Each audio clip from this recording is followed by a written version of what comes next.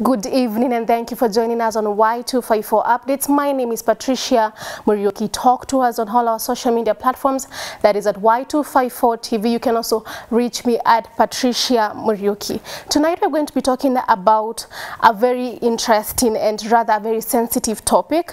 We've all probably heard of the recent rise of teenage pregnancies in the country. That is probably since COVID-19. And to help us talk about this topic tonight is we have two very amazing ladies who I really trust, and based on the interactions that I've had with them, that they are well equipped to help us tackle literally everything teen pregnancy. And we have Saida Ali, who is a feminist activist and a policy analyst. We have Emma Nyabisi, who is an advocate, gender-based violence and a human rights activist. So these people are going to help us tonight to really understand who do we blame. Are we even supposed to be talking about who is responsible? Is it the right way when we talk about 4,000, probably, for example, in Machakos County, where we talk about more than 4,000 girls impregnated during this period? Are we really supposed to be just talking about that? Where are the people responsible for these pregnancies? So we're going to have these people help us talk about that tonight. Remember, you can be part of this discussion by sharing your opinions. What do we think should be done? Probably what do we do as a country to make sure that we get to curb this? But before we get to that discussion, we'd like to have a look at probably the current numbers as far as COVID-19 is concerned in the country.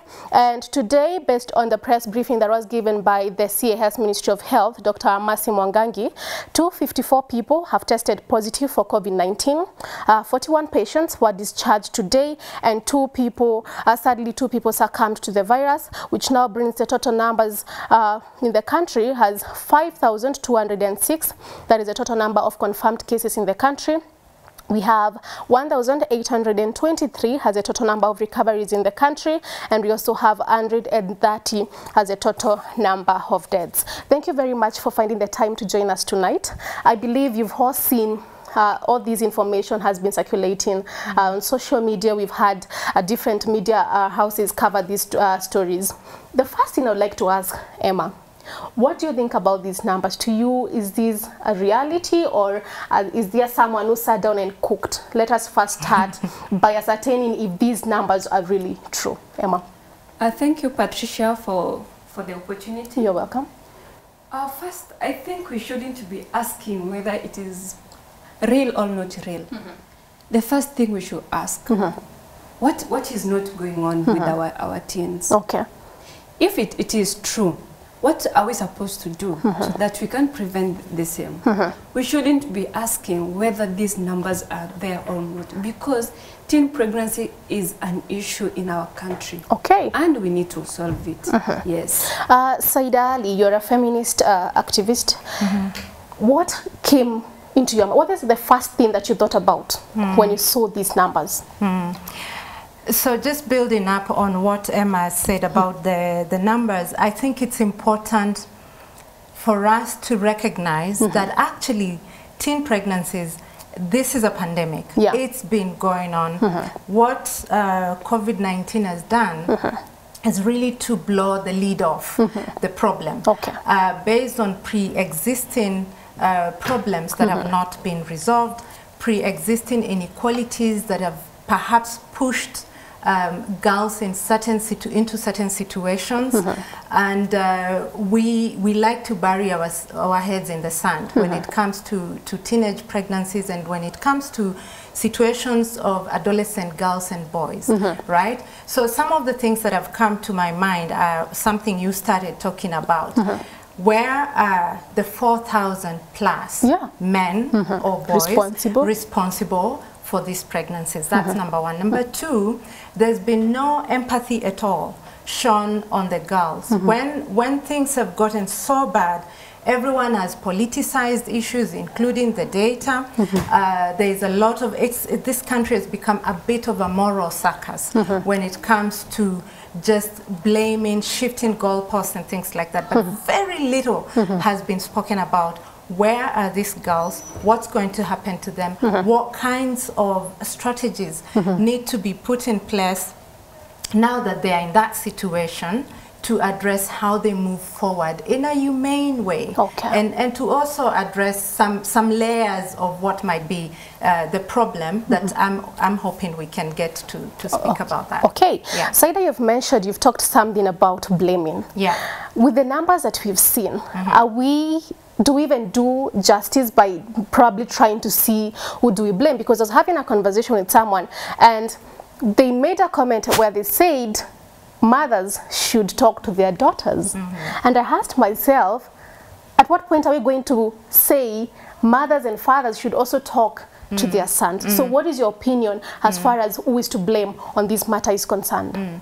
That particular example actually brings out the discourse around gender inequalities and parenting responsibilities and how there is shifting of goalposts when it comes to who is responsible when a child, whether boy or girl, has been or has found themselves in a situation that is tricky. And a lot of times, and some of the debate we've seen going on has been around mothers should be talking to girls. Their daughters. But actually, it should be parents, both mothers and fathers have a responsibility to talk to both girls and boys, because then when we are saying they should talk to girls, we're also forgetting about it takes two to tango. So there is a boy or there is a man that has been involved in this situation. Okay. And the reason I'm making the distinction between boys and men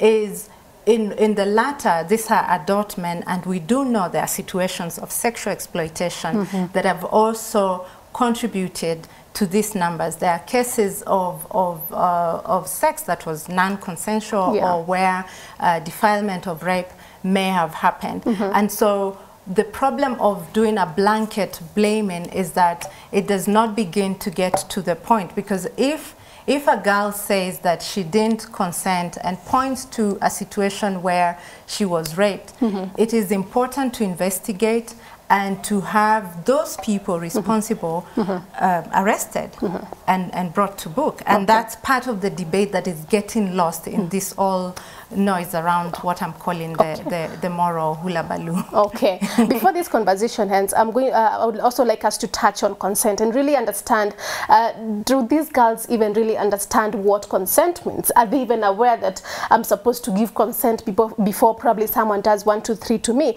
But before I get to that, I would like to bring you, Emma, on this. We know that schools have been closed since March 17th due to COVID-19. All these cases, most of them, the rise has happened when we have our students at home, when we have our girls, when we have our boys at home. Do we say that our teachers are more responsible than our parents? I think no. Our teachers are not more responsible than our parents.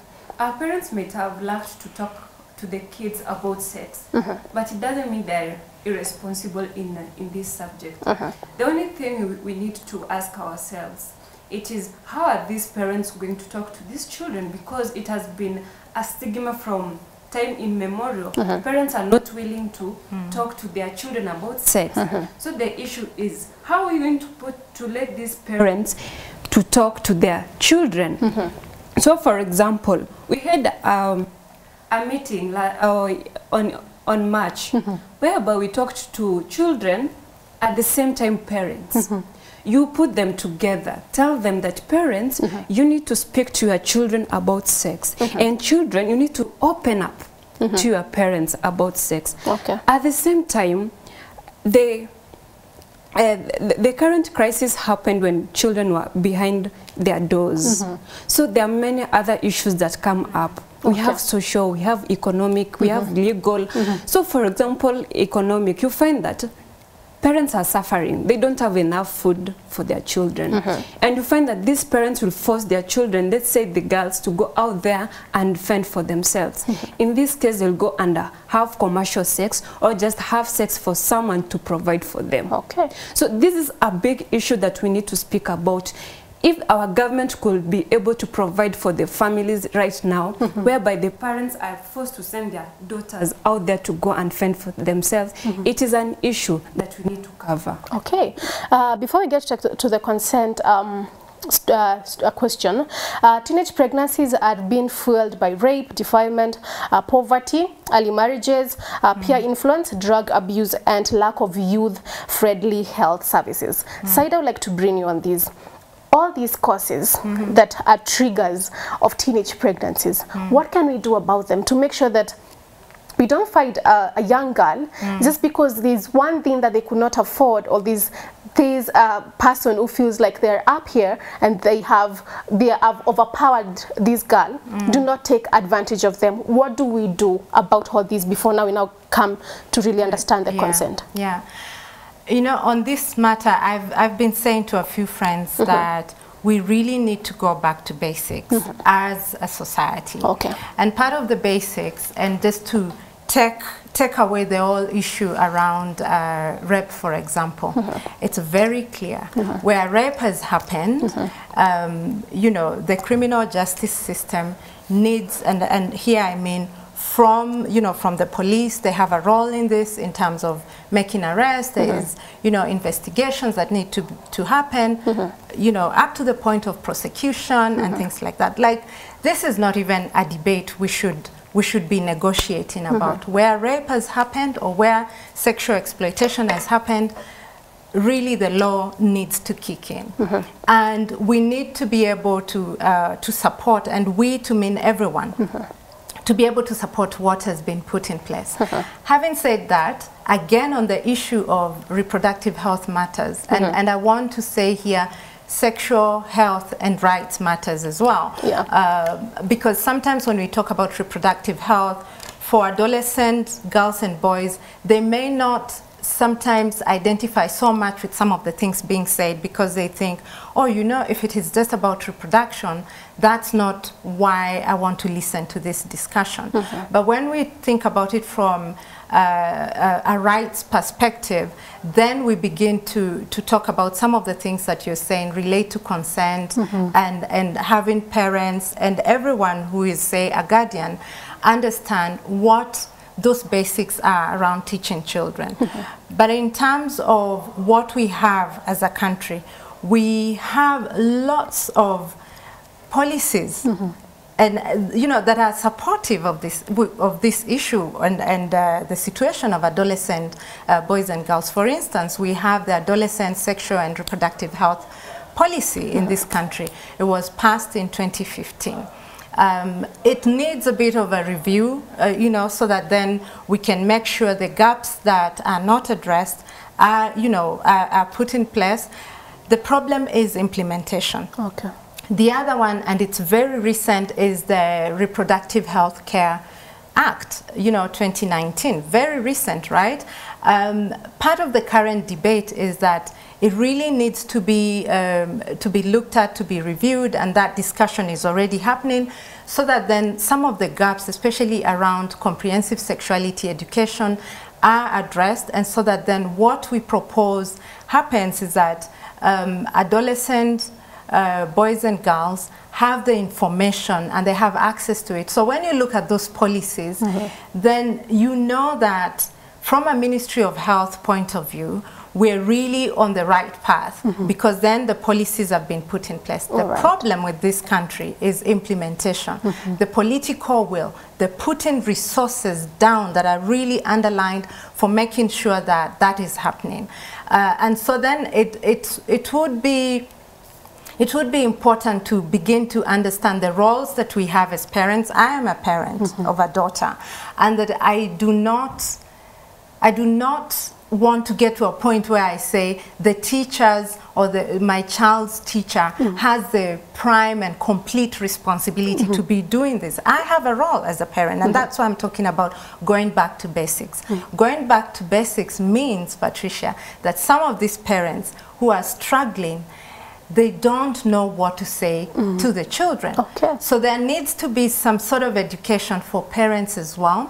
And I just want to acknowledge that we have a lot of non-governmental organizations that are doing this work, but the demand is so high. So this is where now government and political will comes in, and making sure that there are resources to ensure that there are facilities where adolescents and youth can go. It's friendly for them to be given information, because having access to information can save lives. It's not about I'm getting the information so that I can go and exploit or, you know, and explore with my body. But this is part of the moral debates that I was referring to.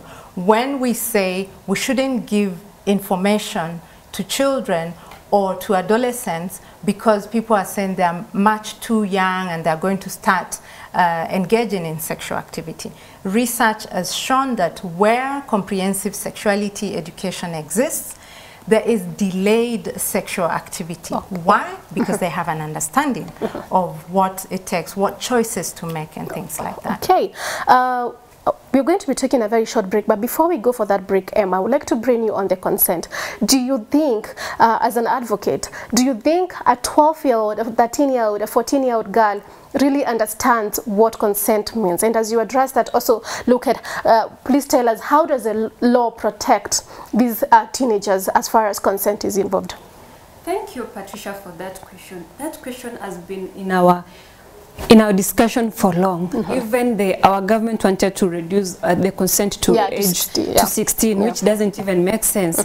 Yes, a 12-year-old doesn't understand what consent is. If you give me something that I need, let's say you take me out and you tell me I want to have sex, I'll just allow it because I don't understand. The only thing I know, you have gifted me and what you want from me, it is sex. So for a 12-year-old to understand what is consent, it is hard. It's for a parent to sit down and tell them, if someone wants to buy something for you, tell them no if they want sexual gratification after that. Under the Sexual Offense Act, it is clear that the age of consent is 18, and it should remain that. The only thing now we come into, it is about when teenagers get to have sex, that is between peers. What happens after that? Because if a 17-year-old gets to have sex with a 16-year-old, what are we going to do about that? Because these are, all of them, they're minors. You're not going to crucify a boy and let the girl walk free, because even the girl has had sex with a minor. So there it's another question we are supposed to discuss about.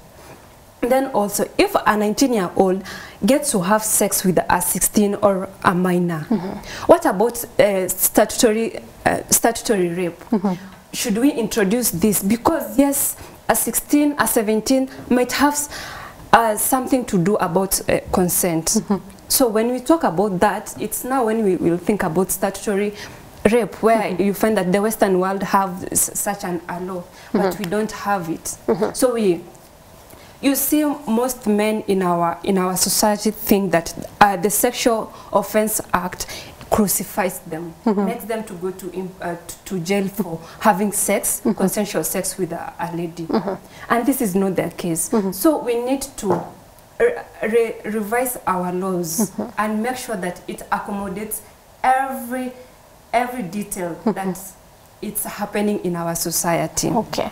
We're going to be taking a very short break, but when we come back, we'll try to look at what age really should parents, should teachers probably talk about sex education. We're going to be taking a very short break. Don't go far away. We'll be right back.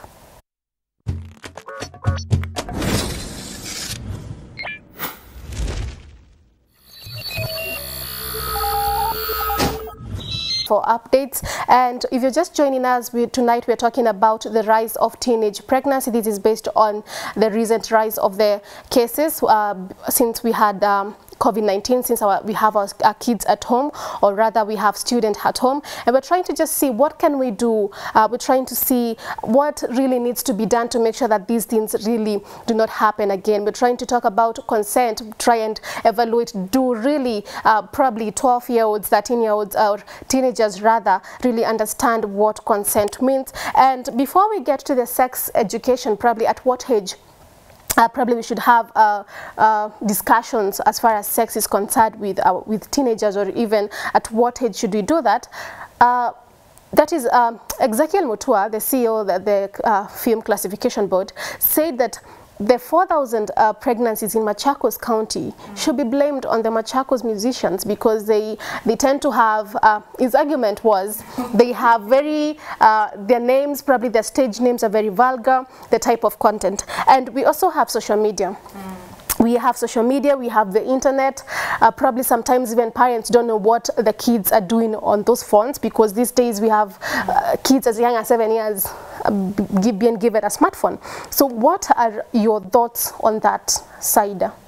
I think it's problematic to blame, to draw blame on one particular issue. There's a number of contributing factors, and one of them could be that super exposure through, you know, internet, using phones and tablets and all manner of things that parents are able to afford for their children. But part of why I'm saying we shouldn't be too quick to apportion blame or to look at just a single factor is because some of the children that are affected are actually from very poor families, right? So the socioeconomic factors that Emma was talking about come into play. So for them, there is no even access to some of these things. For me, it just goes back to the issue of access to information, and at what point we begin to give information, and in what measure to our children. And this is why some of us talk about age-appropriate comprehensive sexuality education and when need arises. The reason I introduced the issue of need is because you'd asked a question about a 12-year-old, whether a 12-year-old can consent, right? But a 12-year-old will have already started developing. And so as a parent, you should be able to take advantage of those moments, the opportunities that, that present themselves to offer information to children. So there are children who may ask certain questions and they are 5 years old. For me as a parent, I shouldn't just, you know, hash it and say, oh, you know, she is 5 or he's 5, so I'm not going to talk about it now. But take advantage of that opportunity being presented and provide information that is to the measure of the understanding of that 5-year-old. So that then when that child is 12 years old, what you've been doing is a build-up from where you started, but not to give misinformation at 5 years and then at 7 you start changing and saying, you know, it's actually not that, it is this. So it's important to give information, to take advantage of different opportunities that present themselves, to even start talking about consent, even without talking about sex. And consent here means having children understand the boundaries around their body, right?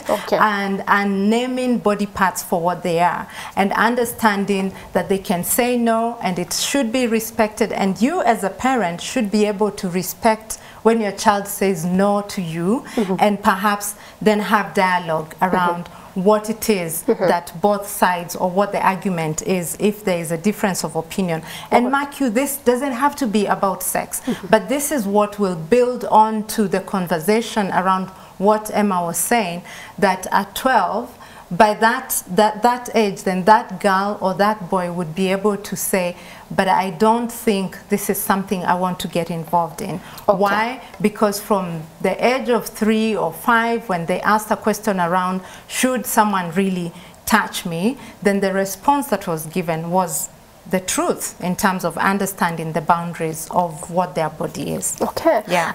Because of time, I would like us to talk about now, let's talk about the, probably the teenagers who have access to certain information online. The other day, the Cabinet Secretary, Ministry of Education, said that pornography sites should be banned because this is also something that triggers all these like immoral behaviors. Emma, how can parents, what roles now do parents have to probably try and regulate? We know, yes, the children have access to the information, but how can the parent control what really the child gets to probably access online? Or how do they regulate to make sure that we don't just say, we just don't throw them in a pool where there is everything, but we don't really tell them, this is what you view, this is what you do, this is what you don't. Emma. Thank you. Looking at that question, you find that there are many issues that rise from there. You find that one, if you will say that we'll start limiting what the children are viewing at our houses, it means these children will find opportunities. They will find the panya route to go and access this information. As we have said, like Saida has said, we need to start educating our children from an early age about sex and about the information they gain out there. When you talk about, let me cut you, when you talk about early age, what age really should we introduce sex education? What age would you say is appropriate? Let's say a kid, a 5-year-old comes and asks you, Mama, what do you have here? Why don't I have it? Mama, you are wearing skirts, but Daddy is wearing trousers. You don't have to tell them, because trousers are supposed to be trousers. That's when you need to come up and tell them, it is because your father is a man. And men do what? Wear trousers because of A, B, C, D. And me as a lady, I have boobs. If it's a girl, tell her, one day you will also have them like me. Don't bash away the kid and tell them, we'll talk about that later. 10 years, when you are 8 years, 10 years, that's when we are going to talk about it. No, start from that point. That's when you start giving them information. If you're going to hide this information from them, they're going to get it from somewhere else. Let's say you give your child a phone, a smartphone. You may regulate it, but they'll find a way on how to remove all your regulations and maybe have access elsewhere. And find access somewhere else. So you find that you need to tell your children what they're supposed to get. If they see pornography, tell them why they are not supposed to watch pornography, why they should not watch certain songs, why they should, so that they are able to grow up knowing what is right and what is wrong. But if you just bash children and tell them, you wait for this age, the children will find ways to do what they want. Also talk about when they reach a certain age, tell them, if it's a daughter, tell them boys will always see you attractive, but you are the ones who is supposed to refrain or say no when they come close to you, not close, but when they start talking about sex to you, like having sex. Talk to them in such a manner they are able to understand. So time is really not on our side. I think we'll create more time and really have this discussion, because it's something that I believe we can literally get to midnight while talking about. But thank you very much, ladies, for really finding the time to share your thoughts about this topic. And all I would say is that as parents, as siblings, as the society, we all have a role to play. If you notice something that is not right that is happening, please make sure that you are able to speak about it. If you are at a position to probably talk to young men and talk to young ladies about probably sex education, about certain things or information that we believe is very important, please do so. And as we continue staying at home, let us continue making sure that we are also, as parents or as guardians, knowing what is my daughter doing, what is my son doing. Thank you very much for joining us. My name is Patricia Morioki. Do have yourselves a very good night.